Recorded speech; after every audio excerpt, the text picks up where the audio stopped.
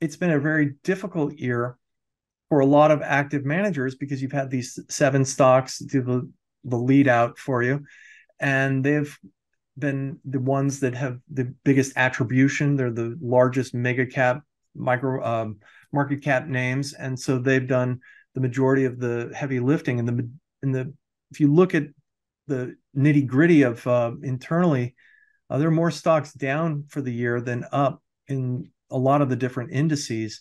So it's been really skewed. And usually every year you get around three or four decent buying opportunities and you have these swings. And we really haven't had that this year. But I think we're developing one right now where we're going to get another bounce. I think it'll bounce and it'll be a lower high bounce, and then we'll go lower after that.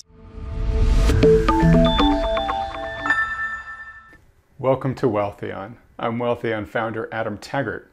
As we head into the final quarter of 2023, where are the markets likely to go next? The dramatic run-up in stocks seen in the first half of the year has run out of steam. Is the peak for the year behind us, or will stocks power higher into December? And bond prices continue dropping. U.S. Treasuries look on track to log their first consecutive three-year decline in market history. Is there any hope of a reversal anytime soon? In uncertain times like these, it's wise to tap the counsel of those with decades of long-term success in the markets. So today, we'll ask these questions of Thomas Thorton, former portfolio manager, senior trader, technical analyst, and now founder of Hedgefund Telemetry. Tom, thanks so much for joining us today. Hey, Adam, how are you? I'm great, Tom.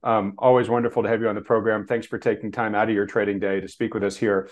Lots to talk about, a lot of uncertainty, as I just mentioned there in the intro. Real quick, before we dive fully into it, I got two questions for you. Let me start with the first one. It's the general question I ask everybody just to kind of kick off these discussions. What's your current assessment of the global economy and financial markets?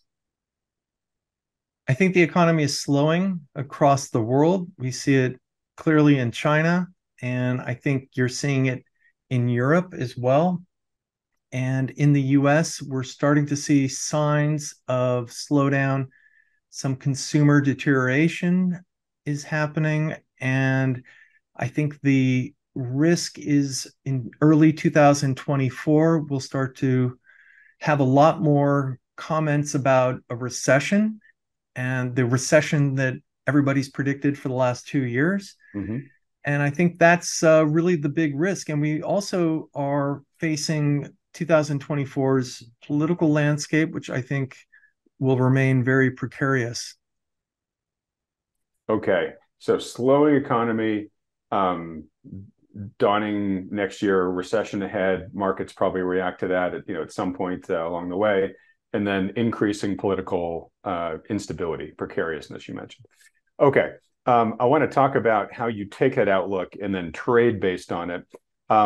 We talked a little bit about this the last time you were on the channel, but I just want to revisit for folks who didn't benefit from that video, which is you have a very definite approach to how you look at the markets and trade. If you could just describe that briefly, like your methodology for people, and in your answer, if you can explain what DeMark indicators are, because I believe those are a pretty important tool in your toolbox. Well, I do have a fairly large toolbox, and I know when to weigh certain indicators a little bit more depending on where we are in the market cycle. And so I look at market sentiment first and foremost. I use the daily sentiment index data. On our site, we chart every single day where market sentiment is for 46 different markets, and that's stocks, bonds, currencies, and commodities.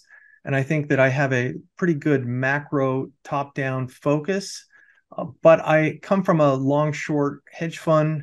I currently have a long-short hedge fund, but we look at basically U.S. equities, and I focus more on large-cap equities, and that's just my background. I also use DeMark indicators, and simply DeMark indicators use an exhaustion method that Tom DeMark created way back in the 70s. They tend to work pretty well in all different market conditions, and there's also times when they don't work, and that is telling you something in itself that a trend is very, very strong. And what's interesting is when I have these signals on my screen, I can identify when we get to potential bottoms and also potential tops. And it's not just one signal in itself, it's more that I look and I screen within the S&P 500 for buy countdown 13s, for example, or sell countdown 13s.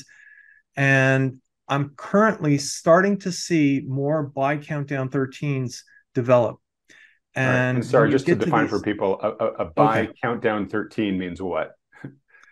that's basically there's two parts of the DeMark indicators. There's the first, which is a setup, and those go, you see them on my charts on Twitter when I put them out. There a setup goes 1 through 9, and you have to have 9 consecutive days, for example, on the upside, closing higher than the bar 4 bars previous.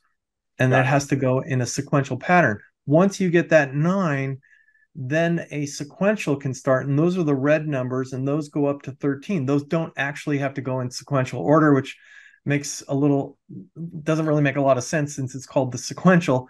But when you get the 13, that is basically exhausting on the downside sellers or on the upside buyers. So on the upside, it's the last buyer has bought, and on the downside, the last seller has sold. It's not that you have a new influx of sellers that come in at the highs.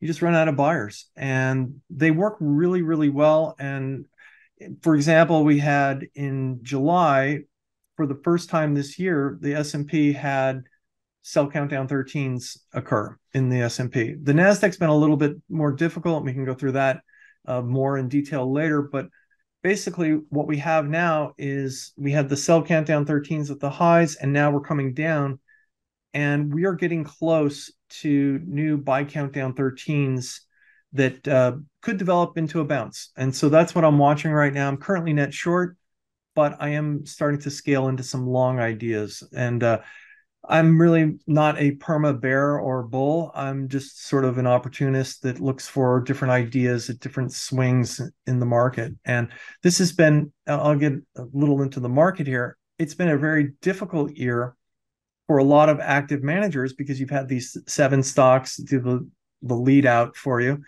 and they've been the ones that have the biggest attribution. They're the largest mega cap micro market cap names, and so they've done the majority of the heavy lifting. And if you look at the nitty gritty of internally, there are more stocks down for the year than up in a lot of the different indices. So it's been really skewed, and usually every year you get around 3 or 4 decent buying opportunities, and you have these swings. And we really haven't had that this year, but I think we're developing one right now where we're going to get another bounce. I think it'll bounce, and it'll be a lower high bounce, and then we'll go lower after that. So I've kind of given you my playbook for the rest of the year. All right, great. So you've seen weakness in the market. You were net short. You are net short still, but you're now beginning to see these buy countdown 13s that may be setting the market up for a bounce here. I'm curious. Looking at these indicators that you were talking about, like what are they telling you about the major indices? Right before we hopped on here, I looked at your Twitter account, and as you maybe just intimated, you said you're seeing some concerning DeMark indicators with both the S&P and the Nasdaq right now. So, anyways, what is your TA telling you? Or I shouldn't say TA, but what is your analysis telling you? Well, how about I just put up my screen here and we can just go through it, and I Even can show better. you really quickly. I'm not going to go through too far into the DeMark indicators because I think everybody will be like, what the hell is he talking about? No, But but to look this, over a master's shoulder is awesome. yeah, um, so this is my S&P cash index chart.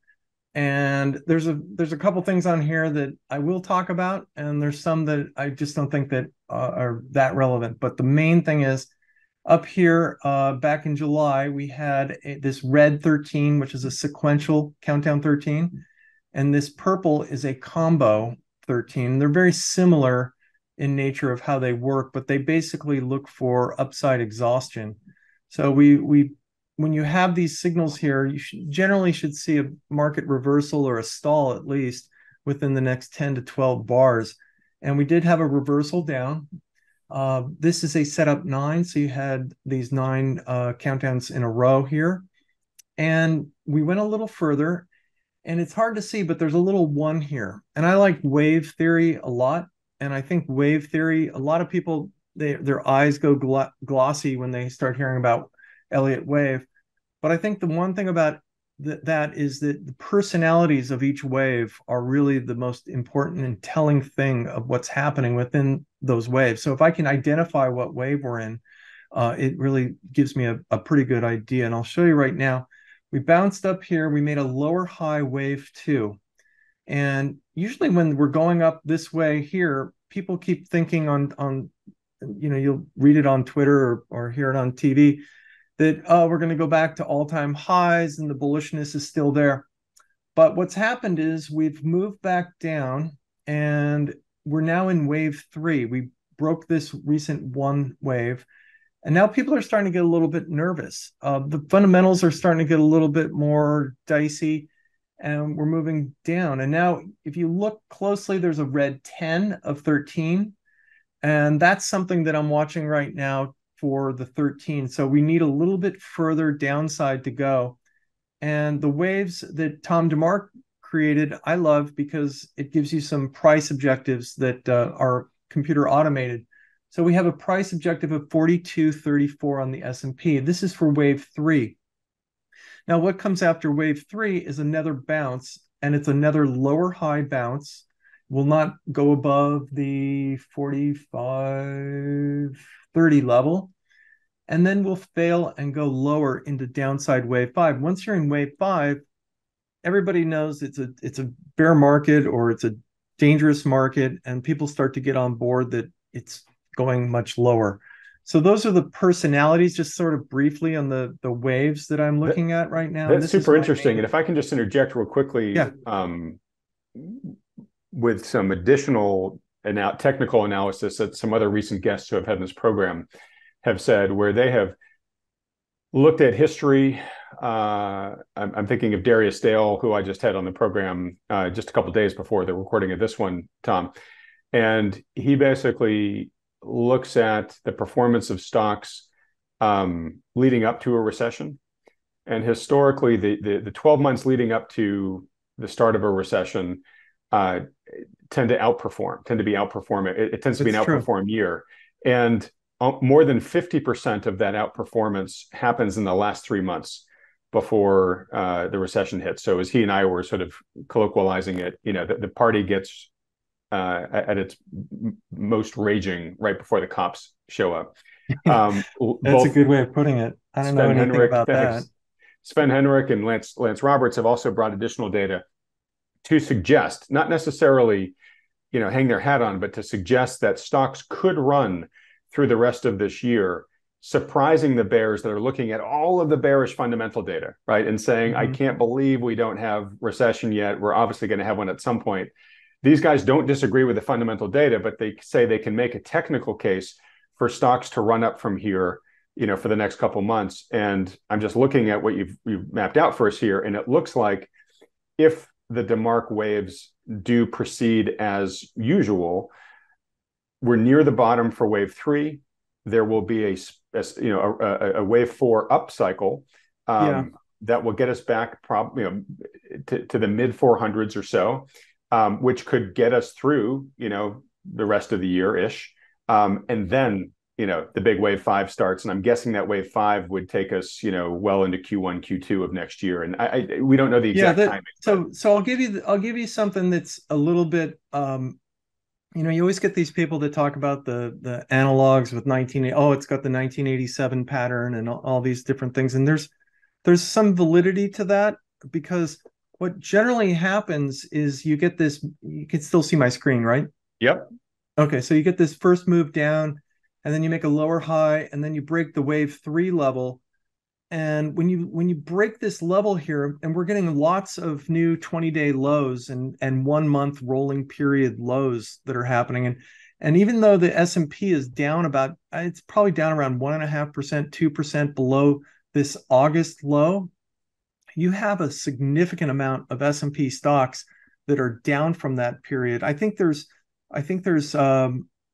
about 180 stocks that are still above that level, and that's, and the rest are down below that. So in 1987, you had a lower high bounce, and then you went lower. And when you broke this level here, you really saw, I mean, there was a lot of, the machines took over and such, and that's a whole nother story. But you see this pattern break, and people get motivated to sell. They want to protect their profits. And if you haven't had a new high since July, it's been a while since people are making money in the market, and that could give them some impetus to sell. So I wouldn't be shocked to see something a little bit more dramatic, and maybe 4,100 or 4,000 on the S&P is possible. But before before the wave four? Yeah, and then the wave four is going to be it needs basically the technical aspect. You need a 13-day closing high off the low, and we'll cross that bridge when we get there. But the fact is that this is the type of pattern that really spooks people. And I can go back and I can scroll back to 1987 and show the exact same pattern. The DeMark signals gave us sell signals, and when we broke that wave three or into wave three, we really fell really hard, and that was a wave three crash as well. So I'm not necessarily predicting a crash, but I think something that could happen pretty significantly. So that's something I'm watching right now, and I'll pop this up here too. Hold on, this is the other part of the story that really concerns me, and it's the bond market. And the one thing I'll be straight. My year in the equity market has been sort of flat all year, and I've underperformed. Last year was a great year. The year before was a great year. As I like to say, the year's not over. Yeah, you had a ridiculous year last year, didn't you? Yeah, it was. Yeah, again, it was because you had these, these waves, that you had these pullbacks that we could exploit. Sentiment got really beat up, and you could buy them. But what's causing me some concern, and I've been bearish on the bond market all year, and you've had, this is what's interesting. You have a 13 here, you get a minor pullback, and then, a new countdown can start. And a new countdown starts because you get the setup 9, and then another setup 9, and then another setup 9, and another one, and another one. And when you have that, that's telling you the trend is very, very strong. And it's not necessarily that, a lot of people, they don't understand DeMark indicators, and they don't understand that it's not 1987 after a signal that everything's going to go down 10% or 20% right after that. They could just stall out for a while. And that's something that happens all the time. But when you see these indicators recycle and go higher, that tells me that we're at risk. And here we are on day 12 of 13 here with the 10-year. And this is what we call a propulsion. So you're at 4.588 as a target. And I've had that target for the last week, and it's done pretty well there. But the risk is that bonds come unleashed and break down, and rates go higher, and there's a bond capitulation. And one thing that I'll hold on, let me see if I can get this. It says ARC inflows, but I grabbed this chart off Bloomberg. But what I think is really interesting right now is that we've had these huge inflows into the bond market. And a lot of it's been short term. Obviously, you're getting a yield. I mean, 2 years ago, if you were getting 15 basis points or 20 basis points on your 2-year, you're probably like, this really sucks. And now you're getting 5+%, and it makes a lot of sense. And I get so many people constantly ask me, when can I buy TLT? And I'll tell you, one of the problems at TLT, and I think this is cool that I can share this. Hold on, if I can find my chart. I have lots of charts. Where's my inflow chart? But here's the thing that's really kind of interesting. Here you go. So I ignore the ARC inflow. I grabbed this off Bloomberg. But this is basically TLT. And this is a weekly, but let's go to a monthly. Hold on. All right. And this is a chart of weekly. You're now moving to monthly inflows? Yeah. So Okay. this is this is the TLT monthly inflows, outflows. So inflows, outflows. And August, when we spiked to new highs. We saw the first outflows since this big bar here was March of 22. This is when the Fed started raising rates off Mm-hmm. zero. Okay. You've had this huge amount of inflows, and the TLT is down about 37% since then. And what really is concerning is that when you have these crowded long positions, you have a risk of rates going higher and people say, no mas, I'm out of TLT, it sucks, I'm out of bonds, it's not working, there's no recession. I mean, people thought back in March of 22 that bonds were a great buy. They weren't. And as we see, we're still up for September for inflows, but you never know with rates the last couple days of the year. So that's kind of what I'm Okay. watching right now. And sorry, just bring I'll that back jump up off for my. one sec. Because I just want to summarize it for people who are watching on a podcast. Yeah. So if you can pull it back up, if not, I'll just try to do it from memory. But it looks like every month from kind of, maybe September-ish of 2001 since Yes. has been a positive month of inflows into TLT, with the single exception of the month before this current one, so August, right? Right. Um, That's exactly that. Let me, if I can find it. I always Yeah, lose. and Have a. what I just want to let them know, because I think it's really important, like you said, which is There it is.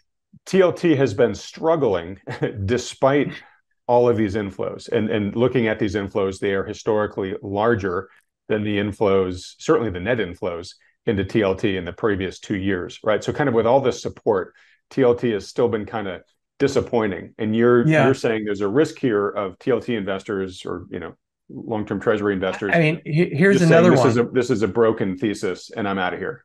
So one of the problems of why a lot of things never rebound to their old highs. So this is ARK. This is the ARK fund. This goes back to 2018, and as you see in 2020, and Tesla going crazy, and Kathy Wood on TV every other day. Got it. And She sorry, had just to be huge clear, this is inflows. the real inflows for ARK, which Yes. earlier you had said ARK, but it was TLT. Now this is actually Yeah. ARK, right? Okay.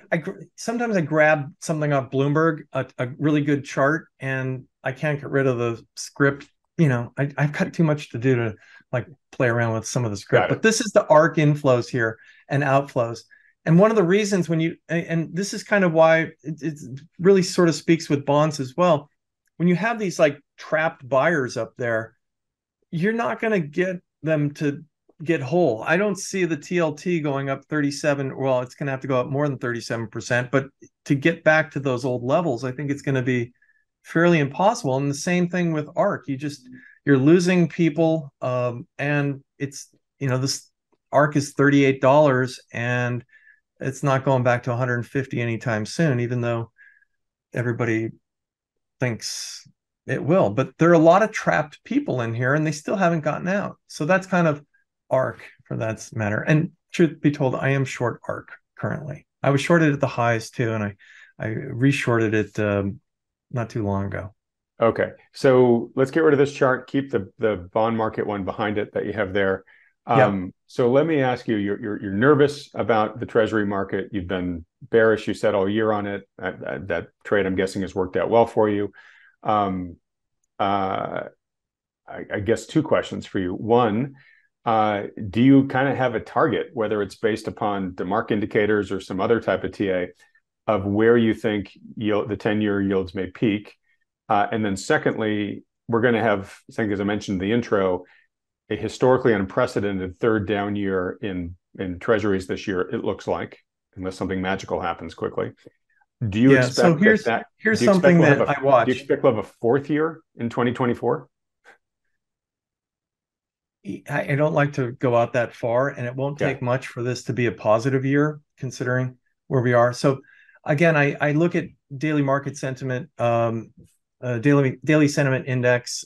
This guy Jake Bernstein in San Francisco, 1987 started polling investors, and these are not necessarily the Paul Tudor Joneses and Ray Dalios, but they're just average investors. And he asks, "Are you bullish or bearish?"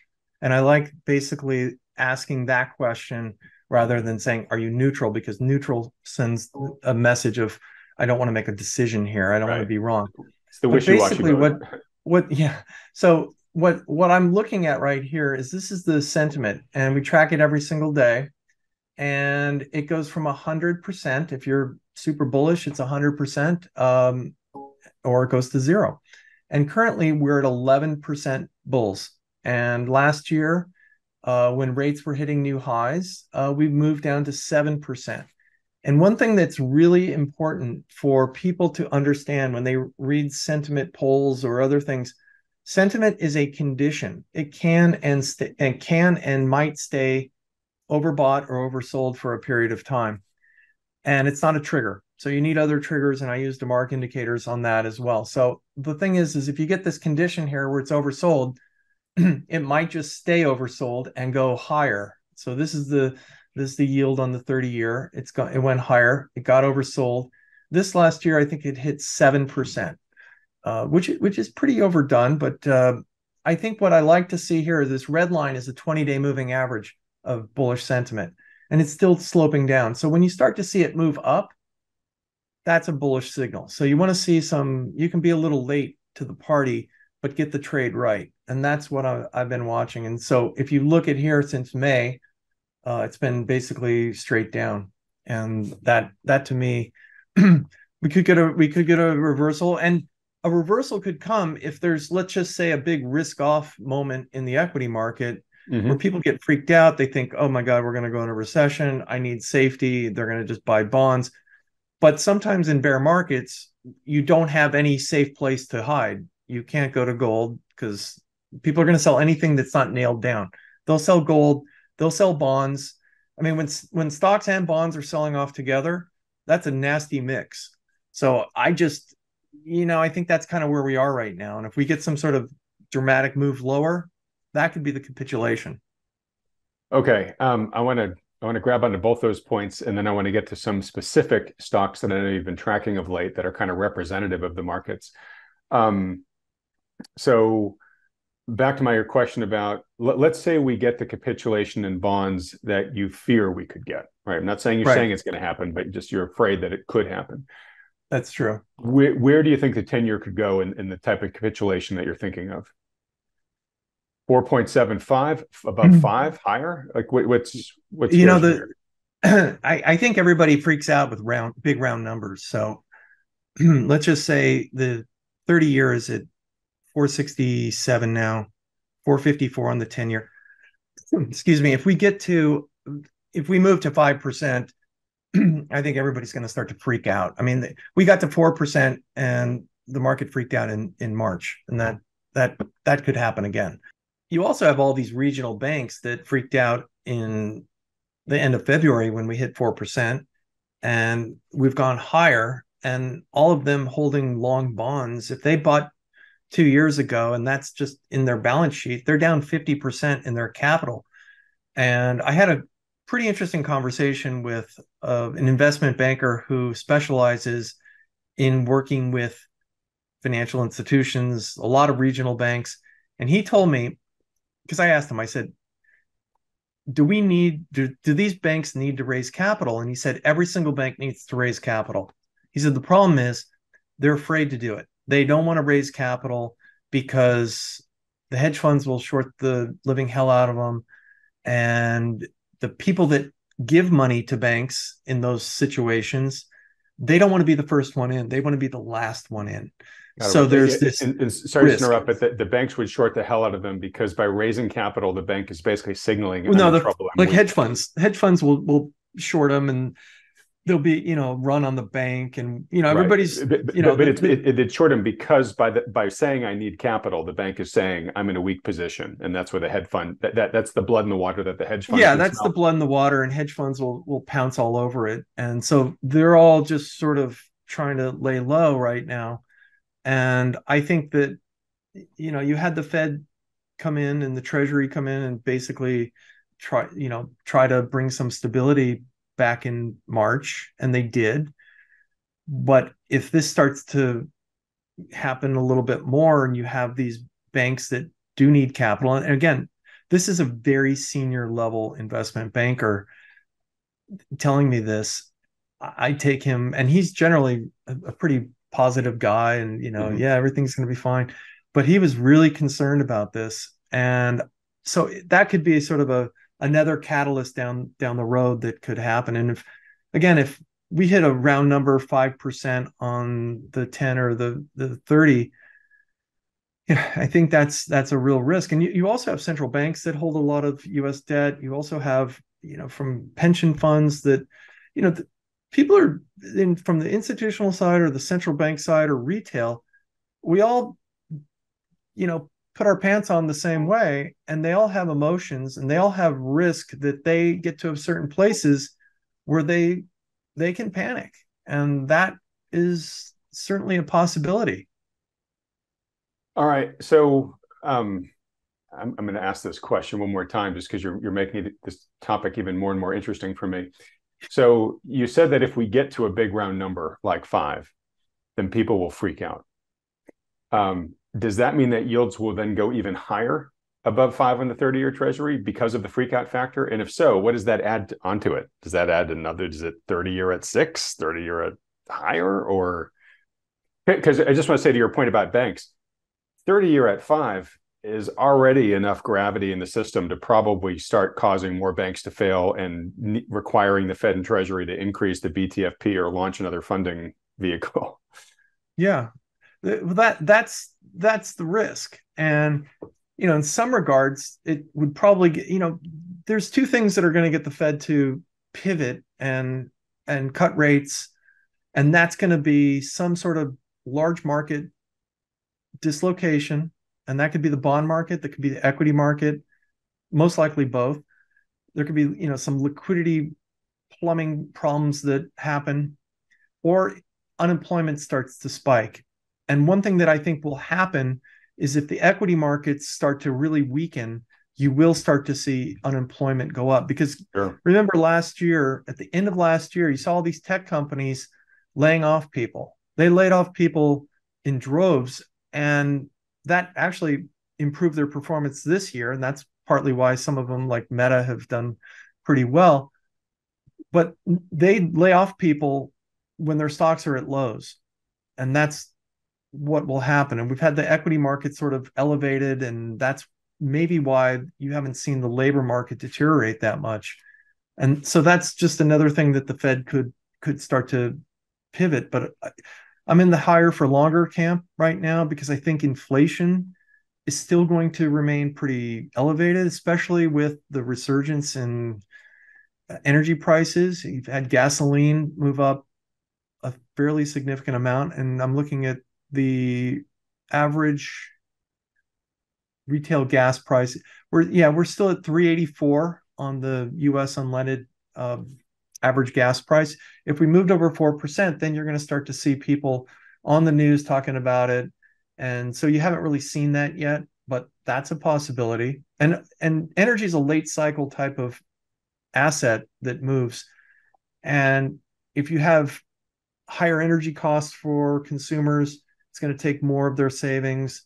And I think consumers, with all the data that you've seen, have pulled back or starting to pull back, not necessarily in all segments. The high end still is pretty fine. And that will cause some real problems. And again, I don't think you have a government in the US that's really prepared for that. I think they're sort of in la la land. And right, and that ties that rising inflation driven by input cost increases like the price of oil, that further ties the Fed's hand, right? Because the Fed, obviously, its job is to tame inflation, right? Right, and you're also going to see labor costs go up. You have all these unions that are demanding higher wages, and in many cases they are, the workers are due higher wages. I think that makes sense. Some of the demands are a little bit egregious, in my opinion, but you're going to see higher wages on the auto workers. You're going to see them for some of the entertainment people. I'm not talking about the actors and writers, but you're going to see it go down the levels to where the caterers are going to make more money, the makeup people are going to make more money, set designers are going to make more money, and that's going to happen as the strikes in Hollywood get settled, and that will add to the wage pressure. Okay, so you're basically setting up, kind of a gloomy outlook for the markets from here, and I want to sort of delineate between what may happen later this year versus what may happen in 2024 and beyond. But it sounds like you think we're going to have to be higher for longer. The risk of recession is substantial, we'll say. The risk of a market correction, maybe even a market dislocation, is high enough to not be dismissed, right? Correct me if I'm putting any inappropriate words in your mouth here. So I think you said earlier, like, there's a chance that we could be there now where both stocks and bonds kind of jump off the cliff. I just want to clarify for folks, I don't necessarily think you think that's the most probable next wave of the market. And when you were going back to the DeMark waves, it did seem to me that you thought it was probably more probable that a wave 4 would come at some point in the next couple of months. Right. Is that correct, or do you have a different outlook than what I just said? Because what I don't want to do is necessarily get folks to take the impression you think it's all going to hell tomorrow. Yeah. Well, it could all go to hell tomorrow. It could. I don't know. It could. Yeah. When you break certain levels, you really risk the risk of a dislocation exponentially grows, and that's just human nature. If you see new lows on something, you're going to have more sellers, and people get panicky when they start losing money, and the day traders that have been buying the dip and all these things, they're starting to get worn out, and that's sort of the cycle of what happens when you're going down. And I hate being gloomy. If I could just be really honest, I hate being gloomy, because I like finding lows, and I've been trying to find and buy ideas and places that I see as oversold, and I'll start to inch my way in. And I'm really particular about the sizing. I'll buy small sizes at certain places.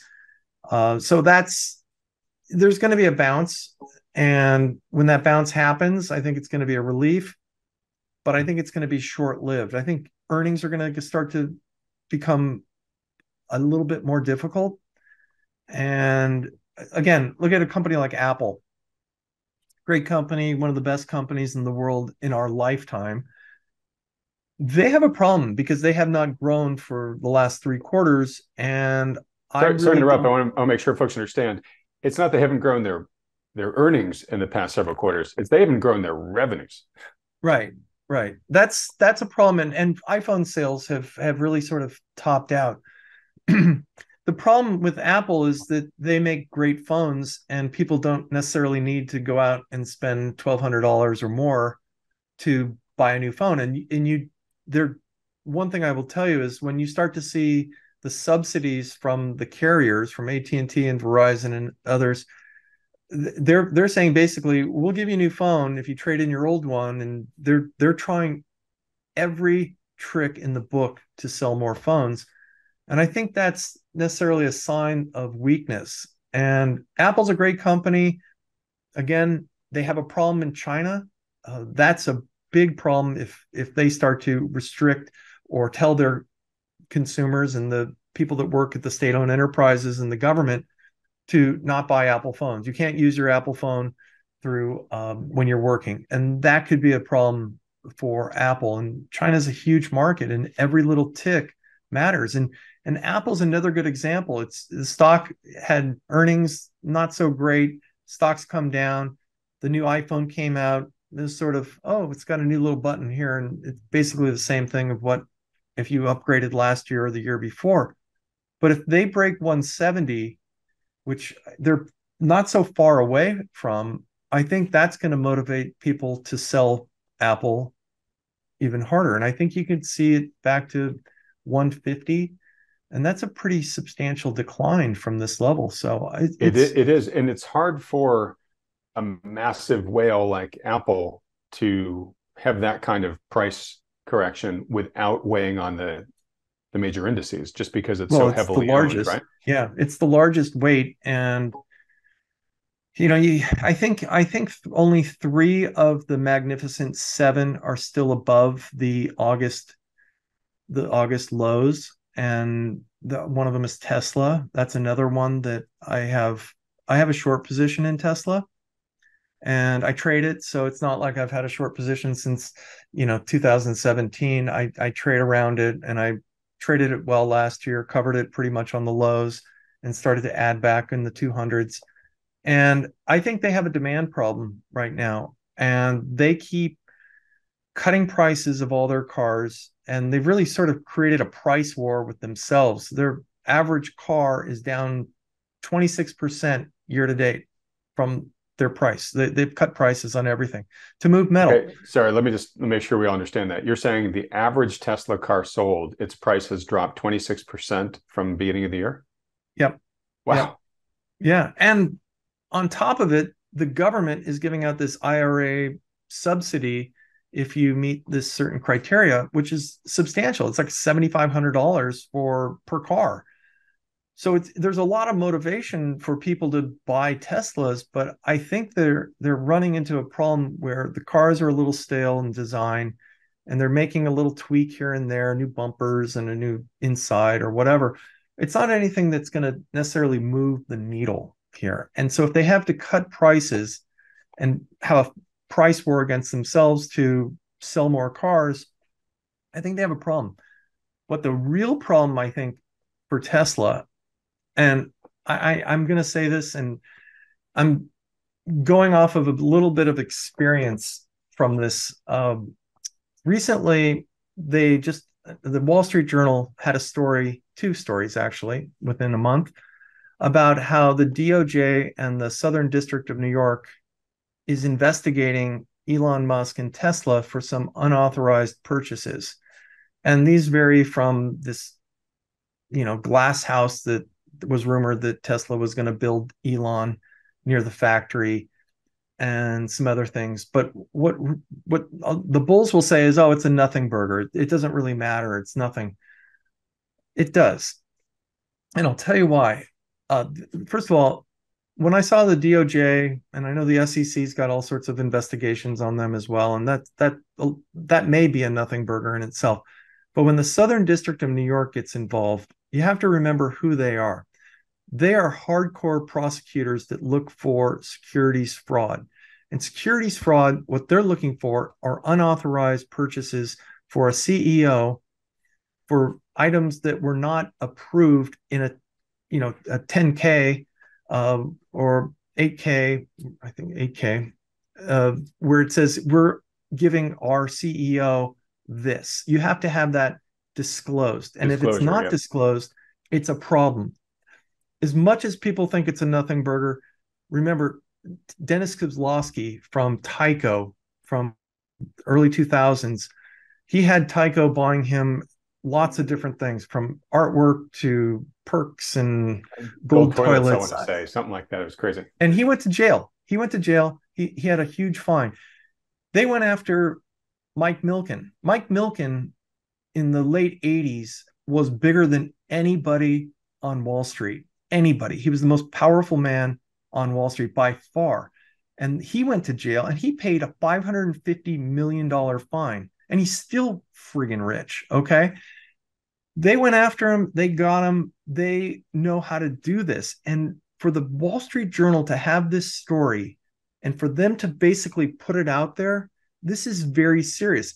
They have a grand jury convened right now in September. And this is not necessarily a civil issue. This is a criminal investigation.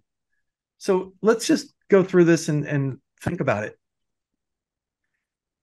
If, let's just say, this glass house is their Trojan horse, we want more disclosure. We want to see every single thing that Tesla's done and spent on since 2017. And that's basically what they're saying. If there's anything in there, they can indict Elon Musk or say, somebody within Tesla.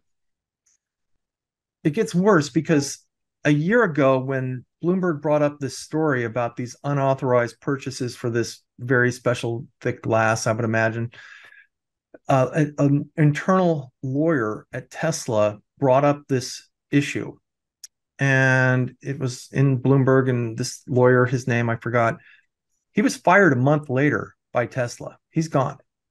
Now let's remember too, Tesla's CFO quit unexpectedly at the end of July, right after their earnings report. He was gone within a weekend, gone. He was really well liked. The street loved him. I think Elon really liked him, but something happened there. The Wall Street Journal, the second one, mentioned his name as one person who also brought up the unauthorized purchases for Elon Musk. So if the Southern District of New York has two people, a lawyer and an ex-CFO, who are going to testify Turning state's evidence in front of a grand jury, if Elon Musk gets indicted, and I'm not saying that I know anything or think anything, I'm just saying I like to play probabilities of risk. This is an extinction risk for Elon Musk because he can't run Tesla if he's indicted. And I know that, it's political, and it nor may be. SpaceX, I don't really care. nor Twitter, or X, and nor well, he can else. He can run X. It's a private company. He might have a problem with SpaceX because the government pays SpaceX, and that could be another issue. Oh, okay. You mean you can't run it from a government subsidy standpoint? I just thought you meant from a capacity standpoint because it'll be in the Well, court. I mean, okay. Look, if you're indicted, then listen. If that happens, it's going to be the biggest story of the year, or maybe the last 10 years in securities fraud or whatever. And they'll fight it, and there'll be a long, drawn out battle. But the fact is, it'll be a massive distraction for Elon with all the different companies that he has. And the board may have to say, you have to take a leave of absence. Mm-hmm. And as much as it's a nothing burger, and some people have said, he'll just settle, they just pay a fine. Martha Stewart got a phone call from her broker and said, hey, Sam Waxall, the CEO of Imclone, who and we're all friends, just sold some stock. I think you should sell some stock, Martha. She saved $20,000 by selling stock, paid a massive fine, and went to jail. So these people are very serious about what they do. And not jail, prison. I mean, she was... prison. And she did lengthy time. It wasn't like she was in jail for a weekend. I mean, she was there for what, like a year or something like that? It was like 6 months, but still, they go after big whales. They went after Steve Cohen. And I will tell you this, my old firm was sort of caught up in that insider trading thing. That end of the story, the one partner of my firm was exonerated from any wrongdoing, which was a good thing. But they go after big whales, and they'll get the CFO or this attorney and say, look, you authorized these purchases. You're liable for jail. You could go to jail because of this unless you cooperate. So they'll get the smaller people below to go after the big whale. And that's how they got Mike Milken. That's how they get all of them. And because nobody wants to go to jail, and they'll give up the person who doesn't really mean anything for them. I mean, it's all every man for themselves. So got it. This is just a big risk. Yeah, you're saying they've got these demand problems you were talking about, but they also, on top of that, have this government inquiry process that may finally, prevent Elon from remaining Teflon, and then he gets embroiled in this whole thing, which who knows what could happen, but there is a chance that it could be very bad. To your point, an extinction level event. Okay, so I do want to move on. One thing also, that's not my base case for being short, and it's not that I have anything against Elon Musk and none of that. I love the Tesla cars; they're great. I'm a big fan of EVs. I think he runs things a little fast and loose, but my main focus of being short is market valuation and the demand drop off that is starting to happen. So that's my base case. Okay. If this other thing happens, then yay me. Okay. All right. So it's overly richly priced demand issue, and then the whole government wild card. All right. So like I said, I do want to get on to just your thoughts about sort of trading strategy, given the markets the way they are. Real quick before we do, and keep it quick, just because we don't have a ton of time. All right, so you've now gotten all the Apple bulls angry with us. Now the Tesla bulls are now angry with us. I know you've got some pretty strong thoughts about AI too. So why don't we just let everybody get in the angry pool for a moment? God, you know what? First of all, here's the other thing. I do turn bullish. And when I do turn bullish, and I've been bullish on a lot of different things, it pays to listen. But I run basically a risk portfolio that I see risk, and I'm more than happy to short Apple because I see the stock going down. I can't wait to buy it. Okay, let's just be very clear there. Um, as far as AI, one thing and look, I think the technology is really cool. The problem that I've seen is that we've seen several companies come out with very good earnings. Let's just go through it. NVIDIA, Oracle, Adobe, Microsoft. There's probably a few others, but all those stocks have sort of peaked out right after earnings. And one of the problems that I see right now with AI is that the hype right now is very, very strong, or actually it's past hype, peak hype. And a lot of those companies have said that their monetization with all the AI that they're implementing is a 2024 event. So that's the risk here, is that it's gotten a little over itself, ahead of itself, I should say. And it's a 2024 event where they will be able to monetize this technology. So there you go. I'm bullish in 2024. Let these things come down to reasonable levels and we'll buy them. And we want to buy the best of the best. And I do think Oracle, I like Alphabet, Microsoft. I think NVIDIA might be still way too rich, but I like the software names mostly. I think Adobe has really some interesting stuff. I mean, I love the whole idea where they can create pictures if you just type in what you want. It's Right. just amazing. Or even speak it. Right. Yeah. Give me a picture of a monkey on the Empire State Building, wearing a red hat. Bang. Yeah. Done. Boom. Done. It takes 3 seconds. With Jerome Powell. Okay. So now you're going to get all the Jerome Powell fans upset with you. Yeah, all one of them. I'm not too worried about that game. Let's put it that way. So you said you like the software companies. Let's put NVIDIA aside for a second, because I mean it's just price to fantasy to a certain extent. The multiple to sales is mind-boggling. But for the other software companies you mentioned, the Adobes, the Googles, the Microsofts, Oracle. What type of price cooling off would you think you need to see to start to get attractive? 5%, 15%, more? What's going to catch your attention? We've seen on some of those much more than 10%. Yeah, I meant from here. I think we could see another 10 to 20% on some of them. And like Oracle's one that I'm starting to nibble on. I like that one a lot. It's not necessarily just an AI play. I think they have very sticky business and it's very well run. So that's one I like. I think Adobe's still too high. I think that one needs to go down. That's the 20% lower that I'm not short, but I think it could. That's where I want to buy it, down 20%.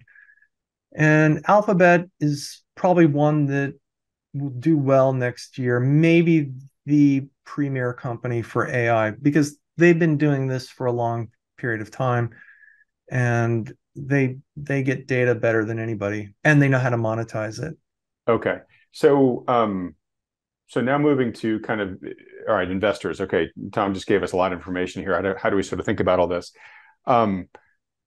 You just mentioned like, I think these stocks could do pretty well next year. I'm assuming that statement takes as a given that we haven't had kind of a breakage event under the high cost of capital that we have right now. And you were talking earlier where that hey, there's a chance that yields could go to 5 on the 30-year bond or higher than that, right, which would increase the odds of something systemic happening. So let me just ask you generally from a probability standpoint, what do you think is more likely? Do we continue through years of just kind of general investing from here, general investing conditions for the next couple of years? Or is kind of playing the market right now. Some people have used the term on this channel often, picking up nickels in front of a steamroller, implying that the gains you get may not be worth the overall risk. I heard a really nice metaphor yesterday I'm going to steal, which is called, is it like skiing in front of the avalanche, right? So is it more like that, or are you less worried about, getting caught by some big, massive downdraft and that takes both stocks and bonds down together? Well, I'm prepared for that if that is the case. I'm positioned short, so if that is the case, I'm gonna be fine. Okay, so sorry to interrupt you, but that is, you're saying that's like a hedge you've got. Like you're concerned enough about it that it's a hedge you have on your portfolio. Yeah, it's not no a matter what hedge. you're going to do. It's a directional bet. I'm It is directionally so you short for this type of does that mean thing. you think it is fairly likely then in the next Well, year? I don't like to say that we're going to have this cataclysmic type crash or anything like that, but if we have a 10% pullback, which from here, that would be something in the ballpark of around 15 to 20%. It makes sense. I'm fine with that. I just think that people are still not necessarily ready for that. I think there's so much passive money in the market that if they start to see some dislocation in the market, that's going to be a sell trigger for them because they all, and the other thing is people have gains this year. Mm-hmm. The S&P is still up, I think 11%. They still have gains and they can take profits. I'm going to take some profits. I'm going to take 10% off. I'm going to take 20% off. They still have gains. And it's when things go negative that it gets more dicey. And that I'm not necessarily saying we're going to go negative on the S&P for the year, but there's certainly no support underneath this market. And when you have more stocks going down than up, and then you have these generals that have had all this crowding into them, you start to see those give up, and then we have a bigger problem. So that's, it's the markets. I have an index of the Magnificent Seven basket. Okay, those stocks, and then I have the 493 stocks X that. That looks terrible, and it's basically flat for the year. Mm-hmm. So if you weren't in those 7 stocks, and I wasn't, I was short. So the S&P 493 has been flat. Yeah, I got caught in June, really off the wrong side on some of them, and I happily admit, and I risk manage, and I'm out of them, and I'm short a few, but now I am. But that's the risk, that when you start to see things deteriorate, that's the problem. Here's the other little tip that I always tell people this that are non-market participants. Like, when do I buy? I always get this. When do I buy? I said, when you see someone on the nightly news talk about the market going down, if you see that happen, that's probably a good sign that the markets are already down. I mean, it's sort of like the market's in turmoil with CNBC. When you see that happen, mm-hmm. It's the market should have been in turmoil, at the highs. That's when I that's how I'm wired. So that's kind of what I want to see. And the other hand is, if you see everybody making, tons of money and your neighbor buys a Bentley, that's probably when you want to say, I think I need to lighten up. It's just a different wiring that I have, that I try to sell high and buy low.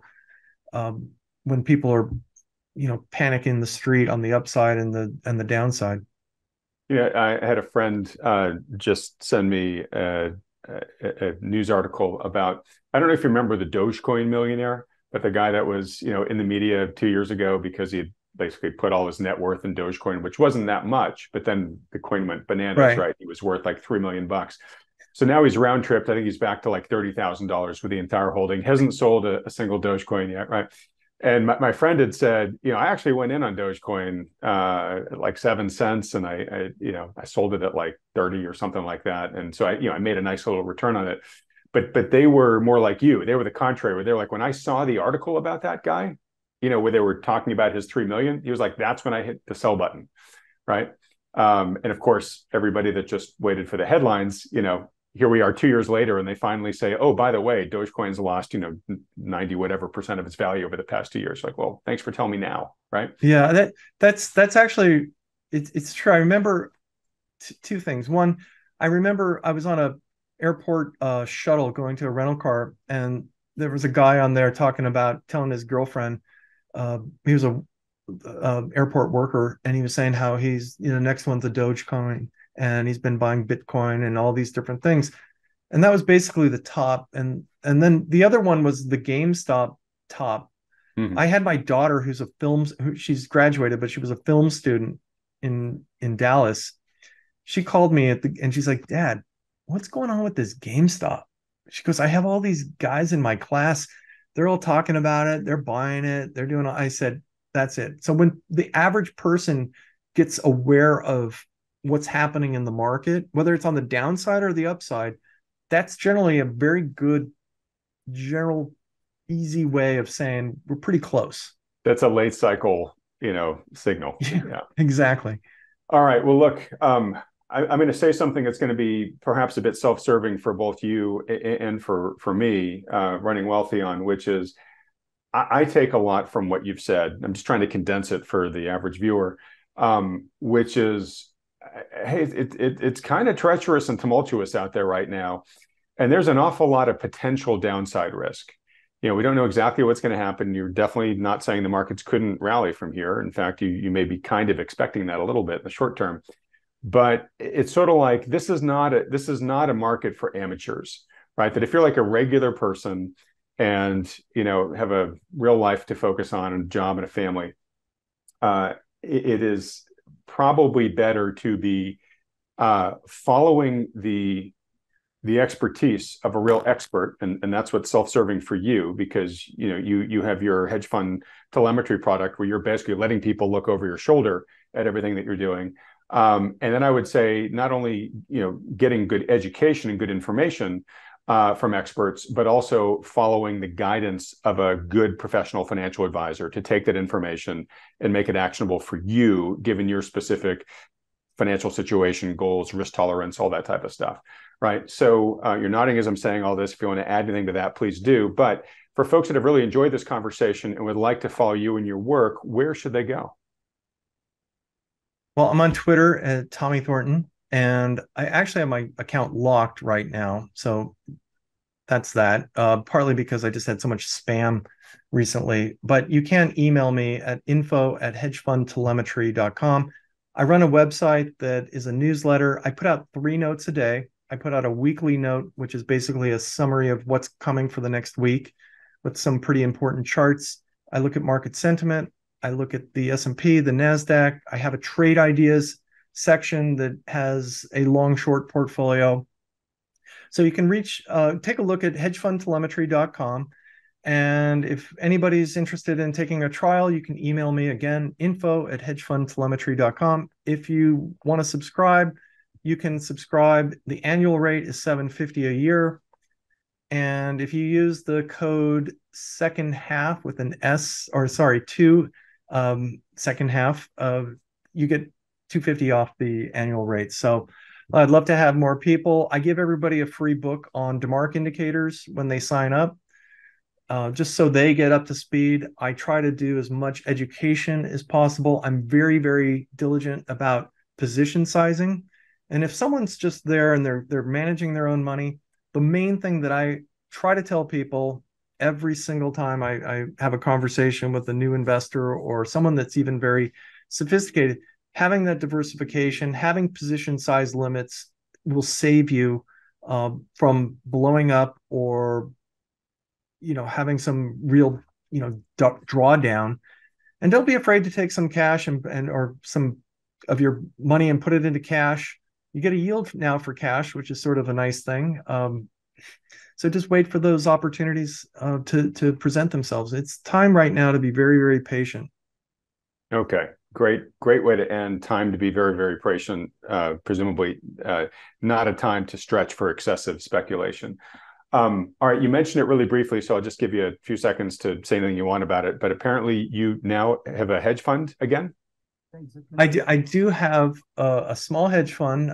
Some of my friends have given me money, and I'm very, very excited about it. It's a long short fund. It basically is very similar to what I do with the trade ideas sheet on our website. So it's similar, but there's a little differences here and there, and I'm pretty excited about it. I just started it in August, and knock on wood, I'm up already. And in a down market, that's kind of what I want to do. Is it open to interested investors who might want to learn more about it, or is this just closed between you and your friends? If someone's an accredited investor, they can reach out on my email and we can have a conversation. Okay, great. All right. Well, look, in wrapping it up here, folks, just want to give two quick resources before you go. Obviously, go to Tommy's website there. I'm a subscriber. One of the things I really like about it, Tommy, is you've got great data, obviously, and you've shown us, the data that you look at, but your updates that you send throughout the day, you send a couple updates, not too many, but you kind of bullet point in the email your kind of top thoughts of what's going on right then, given the market activity. So it's fun because it only takes me 5 seconds, literally, to just open the email, see what you're thinking, and then I can go on about my day, right? If I want to dig into it further, I can. But it's just kind of like you just coming to me 2-3 times a day and saying, hey, here's what I see going on right now. And that's really valuable for me to be able to get that view for your eyes through the day. All right, so folks, real quick, the Wealthion Fall Online Conference is still very much being held next month, Saturday, October 21st. If you can't attend live, don't worry. Everyone who registers will get emailed replay videos of the event, both the full presentations as well as the live Q&A. To learn more about the event, it's our best faculty ever so far. Go to wealthion.com/conference while you can still get the 29% early bird discount. That's our greatest price discount. It's going to expire relatively soon. And if you're an alumnus, check your email. You'll have a code from me that'll give you an additional 15% discount on top of that 29% discount. And just wrapping up too, as I intimated earlier and say every video here, if you are looking for help from a good professional financial advisor who takes into account all the macro issues that Tom and I have talked about here, consider scheduling a free consultation with one of the financial advisors endorsed by Wealthion. To go do that, just go to wealthion.com, fill out the short form there. Only takes a couple of seconds, doesn't cost you anything, no commitment to work with these guys. It's just a free public service that our financial advisors offer the public to help as many people as possible position as prudently as possible before some of the eventualities or the potentialities that Tom's mentioned for us here. If you've enjoyed having Tom on the channel, would like to have him come back on and bring even more charts in the future, please cast your vote in support of that by hitting the like button, then clicking on the red subscribe button below, as well as that little bell icon right next to it. Tom, I can't thank you enough. Another great discussion. Thanks for being so transparent with all of your analysis. I'll let you have the parting word here for folks. Well, I'd just like to say thank you, Adam. I love coming on and having a conversation with you. It's loose, it's easy. We can kind of go through a lot of different things. The format's great, but I will say I am a subscriber to your channel and I watch most of your videos when they come out. You have great guests. You ask great questions, which elicit great answers that are actionable. So I just want to say thank you and congratulations to you. I'm thrilled for you and all your success. So just thank you for having me on. I really, really appreciate it. You're more than welcome. That is hugely humbling to hear. Thank you, folks. I swear I didn't realize he was going to give me nice props like that. I thought he was going to talk about his services that he totally deserves, having you go check them out. But Tom, thanks so much. And look, you've got a open door to come back on this channel anytime you're seeing something in your analysis where you've got an important message that you want to get out in the world. Thank you so much, my friend. It's just been a true pleasure. Everyone else, thanks so much for watching.